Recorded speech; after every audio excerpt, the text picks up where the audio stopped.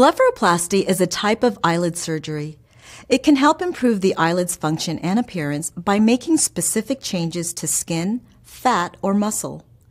Surgical scars are usually hidden within the eye's natural folds or creases, or inside the eyelid.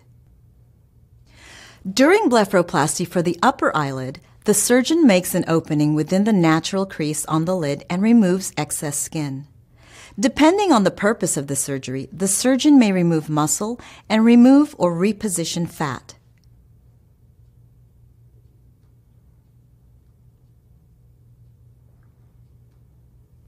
To repair the lower eyelid, the surgeon often makes an opening just below the lower eyelash line.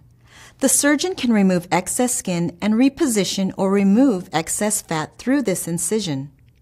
Sometimes the incision is made inside the lower eyelid instead to remove or redistribute fat.